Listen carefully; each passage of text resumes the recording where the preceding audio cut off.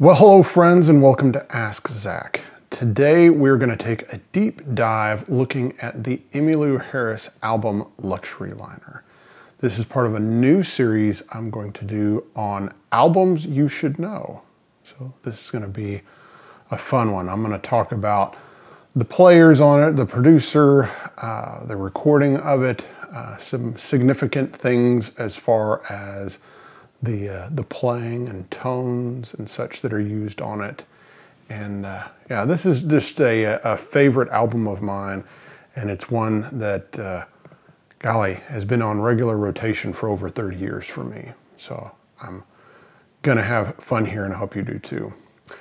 First off, I need to thank the sponsor of today's episode, GuitarEffectsPedals.com. The owner, Ryan Nixon, and I have been friends for over 15 years, and I've been doing business with him all that time, and he is wonderful to deal with. He carries all the major brands, and you know, whether it's boutique or more bigger names like Strymon and UA and True Tone. And he's a pleasure to deal with. He has, of course, a location here in Nashville, and also you can find him on Reverb and eBay, and a wonderful guy to deal with. And unlike a lot of other sellers, he enjoys trade-ins. And so I love going down there with a box of unused pedals or an amp or something like that and coming home with some new stuff to play with. So go check out GuitarEffectsPedals.com. Thanks, Ryan. All right, let's dive in. And we're gonna do like a really brief background. We're going to do like the nickel version of the Emmylou Harris story just to kind of get up to this album. So Emmylou was born in Birmingham, Alabama. She got into folk music. She was in New York City. Again, this is the fast version. And she had a record deal with Jubilee, and she put out an album called Gliding Bird. And it was very much a folk album with her kind of channeling one of her heroes, Joan Baez. The album did not really go anywhere. She kind of has disavowed the album, and yeah, and she went back to waiting tables.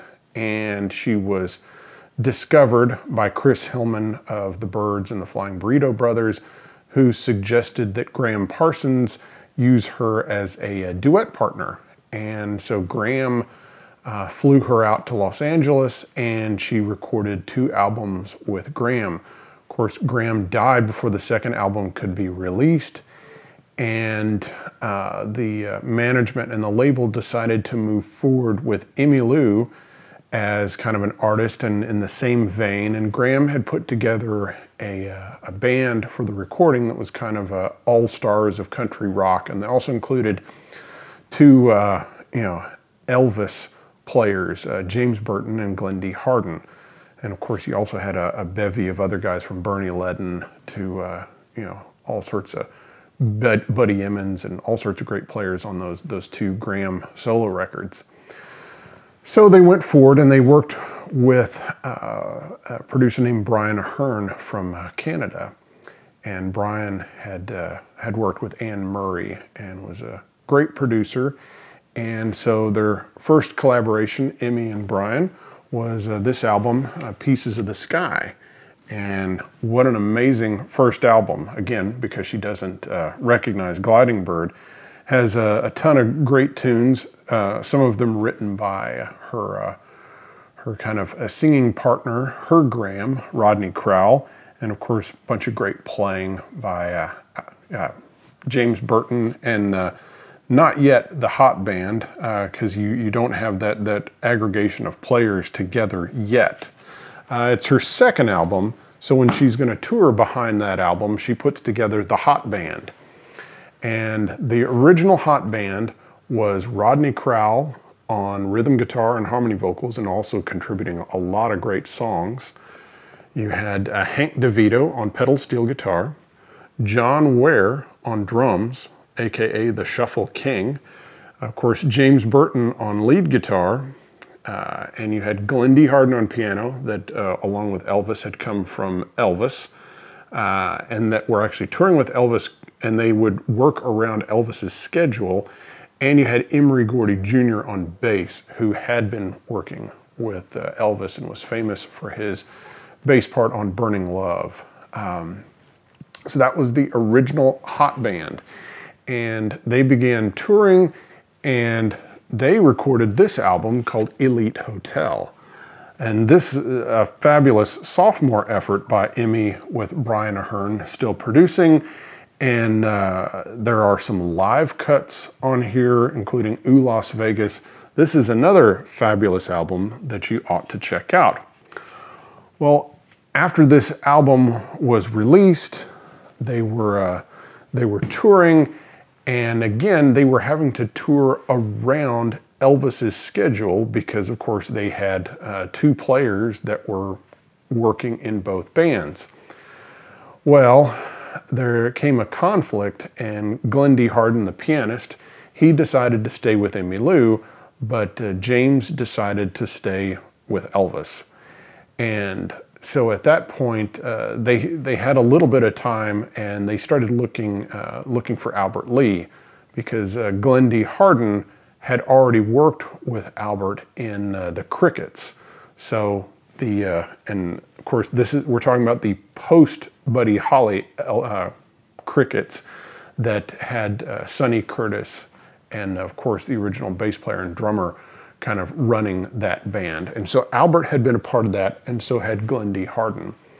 And so Albert's name quickly came up as a replacement for James, and before they could really have a rehearsal or anything like that, on one of the shows that they were going to do, still with James Burton, James was sick, and so Albert was thrown into being the guitarist in the Hot Band, and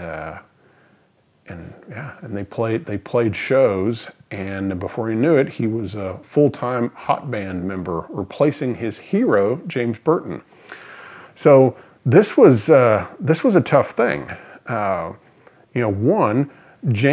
Emmylou has even said that James Burton really helped put the Hot in Hot Band, and that there were people that came to their shows to see James. Also, Albert is a huge James Burton fan. In fact, just to kind of bring this home, recently I was emailed by Albert Lee, and the reason he emailed me was because he had seen my episode where I talked about James Burton's 52 Telecaster and all the changes that it had gone through, being from its original kind of butterscotch color to being red with a white pickguard as it is now. And Albert was kind enough to send me an email saying how much he enjoyed the episode, and also he saw the episode that I had done on Albert. And so there was also the pressure of, here's Albert Lee, who is replacing one of his biggest, influences and guitar heroes. That's a lot of pressure from also from the other guys in the band, because they were used to hearing James's playing and his tone and everything. And even though Albert plays a Telecaster and plays in a similar style, I mean, he's not identical to James. And so Albert has said that there was some pressure from some of the other band members of really wanting him to play as closely as possible to James's original parts on those first two albums. So it was a huge blessing, for Albert when they recorded the next album, which is the subject of today's episode, Luxury Liner. So this was the first one to feature Albert on lead guitar, and it was kind of a changeover. I think one of the some reviewers and such have noted that this was the first Emmylou record that didn't have a Beatles cover on it, and but it does have some fun covers. It as per usual, it has some Graham covers and a tune that she co-wrote with Rodney and such. But yeah, let's kind of dive in. Of course, Brian Ahern was again the producer. He and Emmy would end up marrying a year or two later. They recorded it using the Enactron truck, which was this huge mobile truck that had a a mixing console and recording gear in it, and then they would rent a house, in which they did in Los Angeles, and they would run cables into the house, and they would record in different rooms in the homes that they would rent. And they would basically use the house as a recording studio, and then they would have the control room and tape machines and such in the Enactron truck that was outside on the street. So the first tune on the album is Luxury Liner, which is a Graham Parsons tune that he did with the International Submarine Band. It's here that we really need to give praise to Brian Ahern. Of course, I love his production. I love the way he mixes. I love the sounds he gets. But this tune really shows off some of his arranging skills in that he, one, changed the melody partially and the chord changes on it. So if you hear the original version that Graham did on the International Submarine Band versus the version on this album, they're pretty different. The original Graham version with the Submarine Band sounds like it could have been a Monkees tune or something like that. And I mean, a cool Monkees tune, but it doesn't really, it doesn't have the kind of the power and such that that Emmy's version of it has. A couple really important notes is the opening guitar that you hear on it, the diggy diggy diggy part, is being played by Brian Ahern. So he's playing electric guitar or an acoustic guitar with an electric pickup on it through an Echoplex. And he's playing that line because the band was having trouble getting the groove that he wanted. And so to keep the band playing the groove that he wanted to stick to, he plays that kind of diggy diggy part throughout the song. And that's kind of the core. And then, of course, you get the great drumming by John Ware, the Shuffle King, and it's a really, really great song. Of course, you have Albert's wonderful electric guitar parts. You hear his kind of quasi-Travis picking on there. You hear his fast single note lines on the solo. The solo was made up from a couple of passes, so of course they did some. This is before Pro Tools, so they were cutting up some tape, and they put a couple different passes together to create the solo on there. And the tune really became Albert's showpiece live because, of course, James had the tune Ooh Las Vegas off the last album that was kind of his song to show off with. And, of course, Luxury Liner became the vehicle for Albert to really stretch out and play long solos and really amaze crowds with his just amazing touch, melodic sense, and tone. And he used his 53 Tele, and yeah, just a fantastic sound. The next song on the record is Poncho and Lefty, which of course is a tune written by Townes Van Zandt. To me, this version of Poncho and Lefty is the definitive version. I know there are a lot of fans of the Willie and Haggard version of the tune, and I love it, and I love Reggie Young's gut string solo on there where he's kind of channeling Willie. But to me, this is the best version of the song there's ever been, and it's just beautifully done. It has an amazing B-bender solo done by Albert Lee. Has wonderful harmony vocals by Albert and Rodney Crowell, and it's just a really great tune. You also have, here you have the guesting of Mickey Raphael. If you're not familiar with Mickey Raphael, Mickey is the wonderful harmonica player with Willie Nelson from the beginning up until today. And Mickey is one of the great guest artists that's on a number of the cuts on Luxury Liner, and he really helps take Poncho and Lefty up a notch with his wonderful kind of almost string part sounding harmonica work.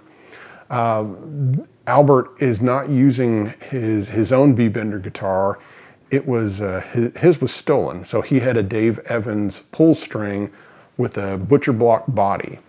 And it was on an equipment truck that was stolen. And so all the guys in Emmylou's band lost their gear. But a fan was able to eventually find the guitar, buy it back, and give it back to Albert. So Albert did get his guitar back, but none of the other guys got their gear back. So that is on that cut. That's not that guitar. It's actually Bob Warford's Telecaster that he got from Clarence White. And so Albert borrowed Bob Warford's Telecaster with a B-bender on it, and they used that for Poncho and Lefty.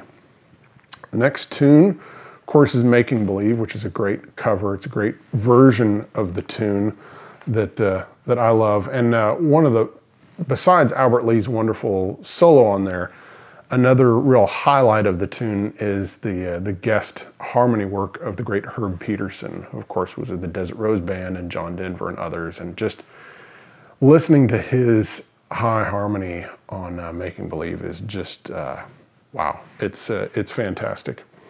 Next up is You're Supposed to Be Feeling Good, which is a Rodney Crowell tune. And here we have James coming back and playing on. So James plays on 2 cuts on the record. And so this is one of them. This is the first one. And this is another one that features some really great playing by Mickey Raphael on the harmonica. James Burton plays some wonderful guitar fills and such using a phaser. So it's probably either a Phase 90 or a small stone phaser. And Rodney Crowell's playing a really good rhythm guitar part, also going through a phaser. I have to spotlight Glen D. Hardin. Glen D. Hardin's playing Fender Rhodes on there and playing some, his part is really kind of gluing everything together. It's a wonderful track. To finish out side 2 is I'll Be Your San Antonio Rose, which is a tune written by Susanna Clark, who of course at the time was married to Guy Clark. And Suzanne was a wonderful songwriter in her own right. And I'll Be Your San Antonio Rose is a wonderful vehicle for the great honky-tonk piano playing of Glen D. Hardin. Albert Lee kind of playing his, kind of like his own version of James Burton honky-tonk stuff. And again, he's not copying James in any way, but kind of doing his own thing. And Ricky Skaggs is playing fantastic fiddle work on there. It's a great tune, and Albert and Hank DeVito play a wonderful twin turnaround that's really nice in it. Side 2 kicks off with You Never Can Tell, C'est La Vie by Chuck Berry. Of course, most of you are probably familiar with the song from, if you're not a Chuck Berry fan, then you probably saw it and heard it in Pulp Fiction, where John Travolta and Uma Thurman are dancing in the dance contest. So great tune. It's a great arrangement of the song, and and of course the reason I became a big fan of the bender work on there, of course, Albert's using a B bender on this tune, is because he basically played the whole solo on his Starlix video that he did in the early 1980s. And I learned that solo note for note, and my college roommates can still hum the solo even though they don't even play guitar. The next tune is When I Stop Dreaming, which is a great Louvin Brothers tune. And here we get wonderful harmony vocals by Dolly Parton. And if you just would have added in Linda Ronstadt, it sounds like it could have been, on a trio album. And who knows, this might have been a track from their, the trio album that was never released, and they removed Linda's vocal and got Fayssoux, Starling on there. But it's wonderful, especially Mike Auldridge's dobro work is wonderful. And then, of course, another Mickey Raphael harmonica solo that really takes the tune up a notch. Then you have the A.P. Carter tune, Hello Stranger, which features Albert playing mandolin. And this is one of the reasons why I and a lot of guys got interested in mandolin from seeing Albert Lee play mandolin, because it was like, oh wait, here's this whole other color and that they can bring to a band, and 'cause you don't have to be playing electric guitar all the time. And so yeah, again, great old A.P. Carter tune, Hello Stranger. Next up is another Graham Parsons tune, this one co-written with Chris Etheridge, called She. And this has Albert playing wonderful lyrical guitar parts, and you also get some nice Hank DeVito steel work. To me, one of the things that really struck me in kind of listening to this critically was that this is probably one of the few Emmylou tunes to not have any harmony vocals on it. So there are just her lead vocals and that's it. And it's a wonderful tune. And it's also fun to compare this with the original version that Graham recorded that has James Burton. So it's fun to kind of compare the kind of fills that Albert did that are very lyrical, and of course the stuff that James did, which yeah, some people have said it sounds like kind of country soul. So both really great versions of the song. And the album ends with Tulsa Queen. And this is a tune co-written by Emmy and Rodney Crowell. And it's a train song. And I really love it. And one of the reasons I love it is because of the bass. And so I found out that Emory Gordy Jr., of course the bass player with the Hot Band and on this entire album, he used an interesting method to get a doubled bass sound. So what he was trying to reproduce was the sound of a bass and a tic-tac playing together, but he didn't want to play it twice. So what he did was he had a Hagstrom 8-string bass. Now I know what you're thinking, no, but he took off 4 of the strings. So he just used 4 of the strings, not all 8 of them, and he ran it through an EQ, and he put all the lows going to a direct box, and that was like the bass sound. And then all the highs were run to a Fender Bassman amp with some echo on it, and with the treble turned all the way up, and that's the tic-tac sound. So in that way, you get this really, really great bass sound that has really low lows, and then it has this tic-tac, which, I mean, he also, I think he played it with a pick. And you get this really great doubled bass sound. And I don't think Emory Gordy Jr. gets enough love for his wonderful bass work, whether it's Burnin' Love with Elvis or on Albert's version of Country Boy, or all these different tunes that Emory played on. And of course, Emory would produce Patti Loveless, and of course they are still married to this day. And so yeah, such an amazing album. And like I said, I listen to it all the time, and it was a huge influence on me. This is the album that got me into both country music and the Telecaster. So I had been on a trip with my family, and I was driving back home with just my dad, and we stopped in San Antonio, Texas at a record store called Apple Music that was on San Pedro, and of course the store is no longer there.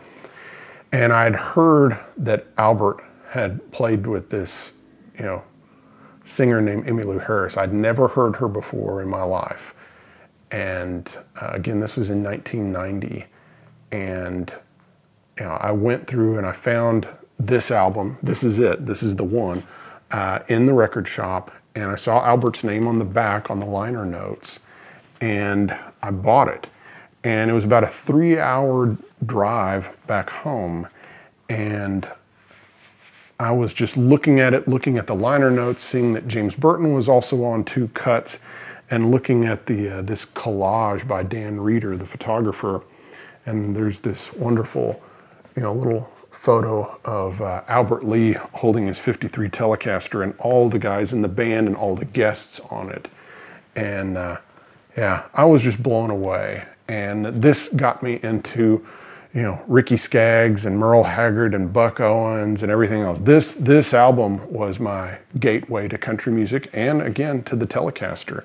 And of course, my first Telecaster, because this was 1990. My first Telecaster was the James Burton signature model. So I was a black and gold paisley, and I think I have a photo here that I'll show of myself as, I guess I'm, 19, 20 years old, something like that, in college. And you know, with my Zach strap on and with my James Burton Paisley Telecaster. So yeah, very important album. Go out and listen to it and enjoy it. And thank you for watching. And again, I need to thank GuitarEffectsPedals.com and Ryan Nixon for sponsoring this episode. Go see him for all your pedals and accessory needs. Thanks, guys. Bye-bye.